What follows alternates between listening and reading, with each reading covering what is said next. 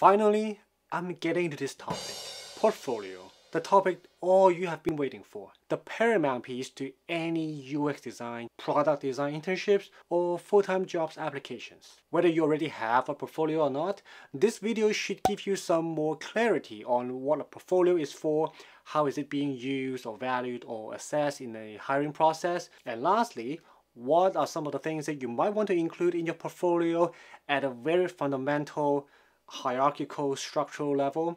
And of course, some FAQs that might puzzle you or might have been puzzling you for a while. That's quite a lot to cover, isn't it? Let's roll the intro!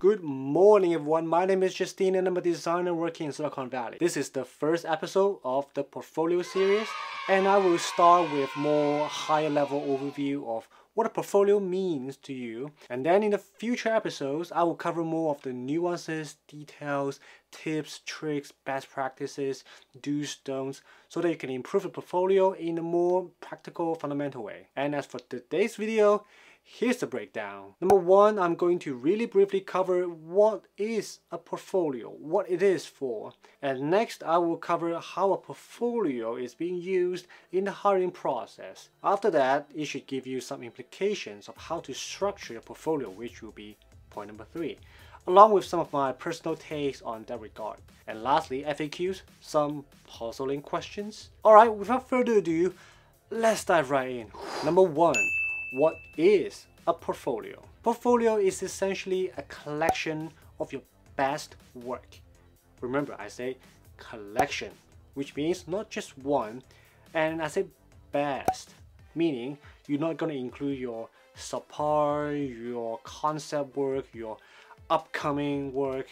Make sure to include something that you like to work on, that you're proud of, the project that you want to do as if that was your full-time job. And of course, the type of projects that you want to do more that showcase your best skills possible. And of course, a portfolio should be able to represent what kind of designer you are by just looking at your portfolio. So if you have a lot of visual design work, I can really tell that you are a visual designer. If your portfolio has a lot of interactivity, prototypes, maybe you are an interactive designer, so on and so forth. In the hiring process, if your portfolio passes the bar, likely you will pass the bar. The opposite is also true. If your portfolio doesn't pass, you are probably not going to go too far in the hiring process. Speaking of hiring, it's a great segue to number two. How will the portfolio be used? What it is for? Who is going to use it? How should we use it in the best way possible? Indeed, obviously, a portfolio could help you get a UX design, product design internship, or a full-time job. We can dig a little deeper.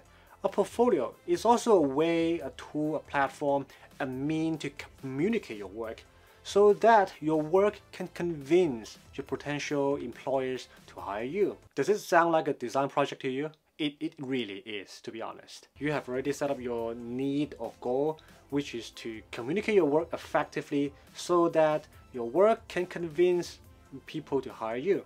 Which means next we need to find out who is the audience, who is the end users of this portfolio. And the answer is kind of obvious too.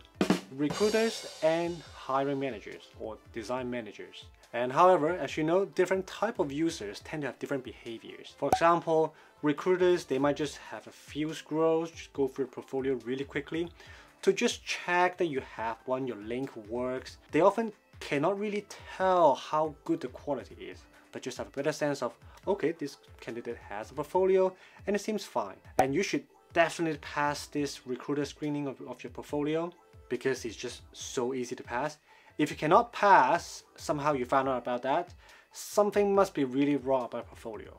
And next will be hiring manager. They will be the people that tend to spend more time to look at maybe one project or two on your portfolio. And of course, they are not going to read 90% to 99% of your text. So don't spend so much time crafting the best paragraph. Well, of course you should, but don't put your focus in the text. That's what I'm trying to say.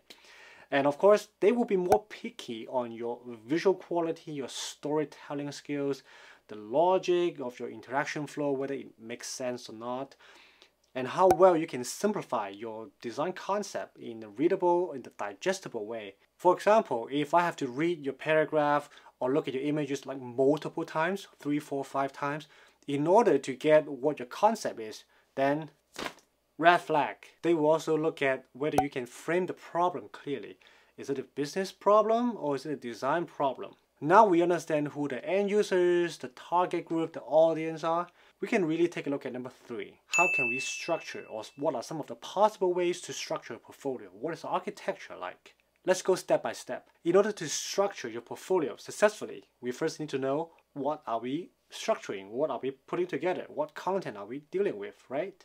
So let's figure out what is the minimum amount of content that you might want to include in your portfolio. And here is what I think. First, you definitely should have your projects, right? Because portfolio is the best collection of your work. So you want your portfolio to showcase your best work, your best collection of design works, showcase your design skill. And then of course, your ID, your identity, contact information, your name, who you are, right? Your email, contact info, phone number as contact info. Again, no physical address needed. And some optional ones are like about, maybe 3 or 4 lines of a paragraph, introduce like what kind of designer you are, what your interests are, what you specialize in, what you want to focus on, and maybe a resume section or resume link or resume tab. But really, projects and contact info are the 2 things that you really need. And that's it. Actually, that's the minimum amount of content that you need. Nothing complicated. It actually shouldn't be complicated, because we are talking about high level here. We're not going really into details yet. Now, since we have figured out the minimum amount of content that you will need, then we can really look at the structure, the layout, pages, tabs. We can sort those minimum content into what, pages or tabs on a website. In fact, there are actually many combinations of this layout or arrangements. You can go with a single page. It actually works. Everything is on one page, but segmented vertically. So the pro of this design choice or direction is that you don't need to tap another icon or another link to go into a different page in order to view different content.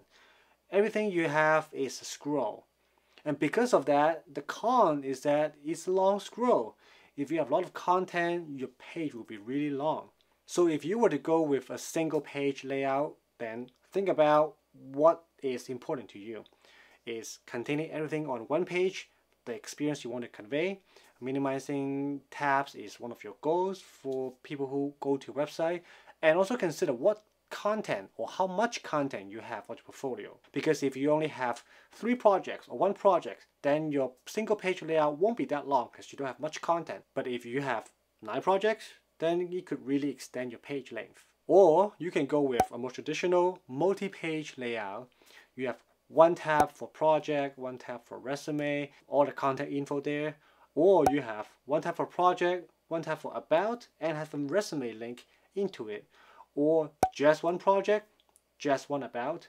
Or maybe even just 1 project and no about, and have your contact info at the bottom of the screen. Or maybe you have 1 of each. You have 1 project, 1 about, 1 resume, and of course all other custom blends that you can possibly think of, just like the coffees.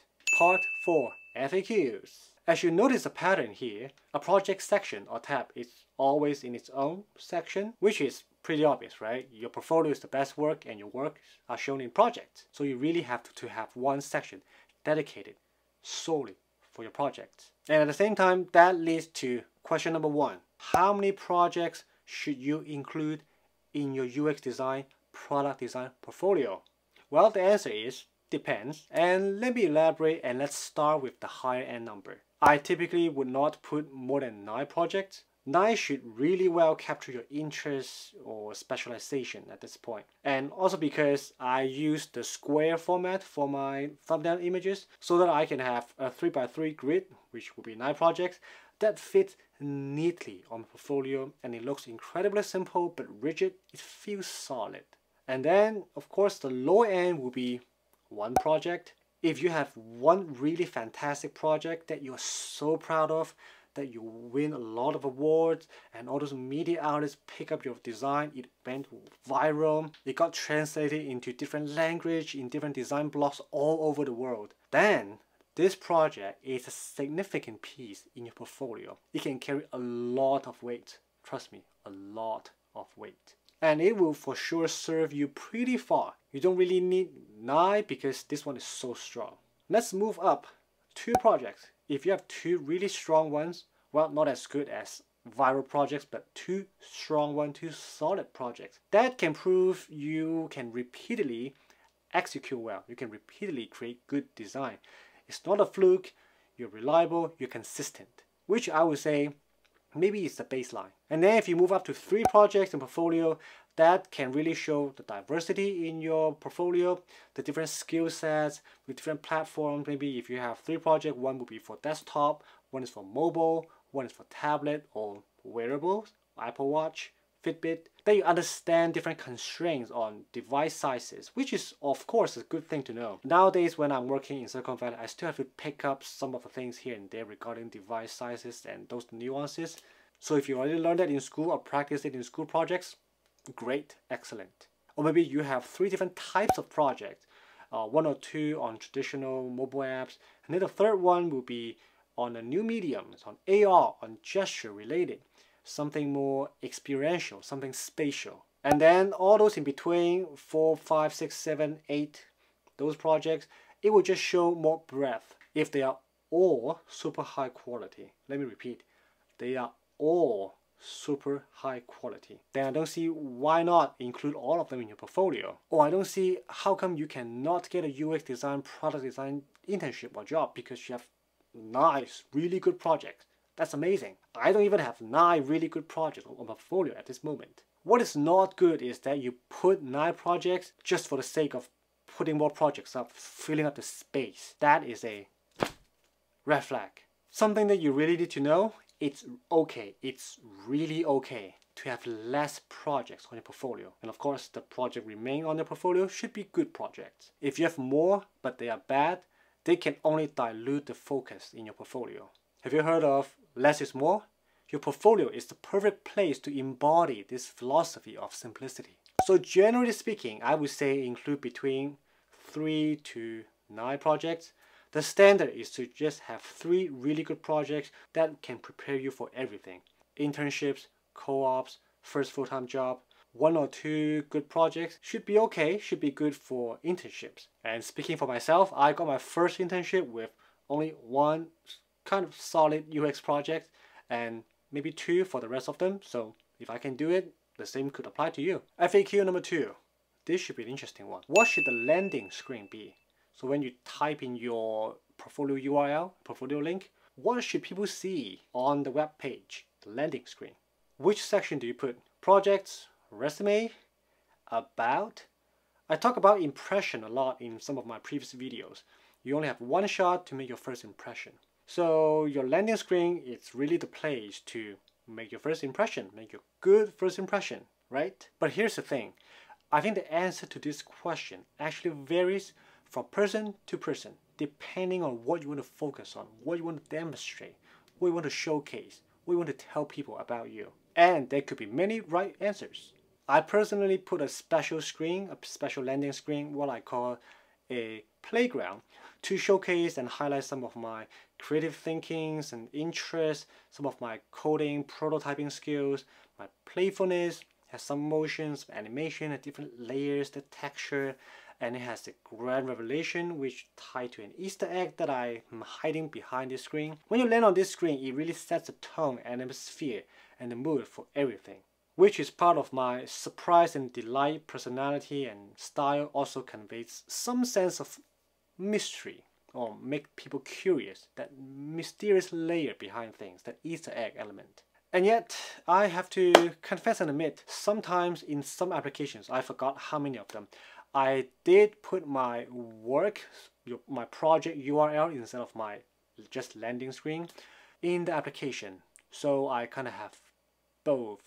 Because if I know they want to look at my projects, I would just take them there. I save them sometime. But if I share my portfolio to some other people, like my friends, or some second degree connections, or just for an intro purpose, then I just put on my .com link to my landing screen. So maybe the general rule of thumb I can give you is, if you're not sure or you don't want to think, you want to spend time on it, just put your project page as the landing page. That's not going to go wrong. It's very safe. It's the most important thing in your portfolio. You just take your audience right there. What I would caution you or slightly flag is that if you plan to put your photo on your landing screen. Personally speaking, if I am hiring and a candidate put their photo front and center on the landing screen, first I would try to avoid it or I would ignore it, even though they are very attractive. Because that's not the point. I go to your portfolio not to see a photo of you. I go to your portfolio to see your design work, your visual design, your UI design, UX design, your product design work. And in fact, I would question their prioritization skills because they seem to put their photo before their work. Do they think their projects are less important, or they're not confident about their work so that they want to use an attractive photo to compensate that? It's not unreasonable to think like me because all the hiring is to look for relevant information. Your design project is highly relevant. Your photo, not very much. Well, at least that's what it is in the US. But I heard in Europe you do put your photo up front in your resume, so it might be a whole different role that I don't know of. But we're talking about the US here. To be fair and clarify, I do have a photo of me in my portfolio, but it's not on the landing screen, it's not on the portfolio tab, it's in the About tab, which makes sense. It's the About section. It's not the cutest, not the most attractive photos, and I will argue it's one of the most mysterious photos I ever have because I am glitching, and it ties back to how I want to set the mood and tone that tie to my landing screen. Black background that I kind of blend in, but glitching, have that highlight accent color. But again, it doesn't matter that much. I'm selling my work, I'm not selling my face. My portfolio is the collection of my best work as a designer. It's not a portfolio for my modeling career. We covered a lot today, and just to quickly recap, here are some of the main takeaways. The portfolio is the collection of your best work, your best projects to showcase your design skills, design interests. Focus on having at least 2 great projects that you put a lot of care, craft, and refinement in. And if you're new, don't worry too much about having a good photo, writing the about paragraph, or style your website, or anything that I mentioned above. They are merely distraction before you put up your very first project, your very first thorough project on your portfolio. After that, you will get a better feel of how much time and commitment it will take for you to work on your portfolio. And then that new understanding should give you an idea on how to take your portfolio to the next level from there. That's all I have for today. Thank you guys for watching. If you find this video useful and insightful, please go ahead and destroy the like button for the YouTube algorithm. If you want to see more UX design videos like this, also consider smash the subscribe button as well. Doing so will tremendously help the channel and motivate me to produce more high quality content down the road. Have fun following your passion and keep designing a better future. See you in the next video. Cheers!